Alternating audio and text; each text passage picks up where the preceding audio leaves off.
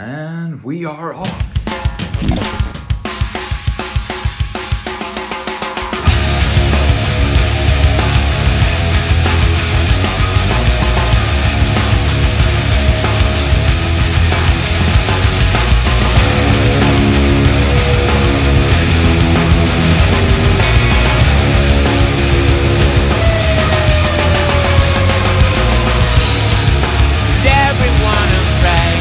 Okay, first step is complete. This is what we're working with at the minute.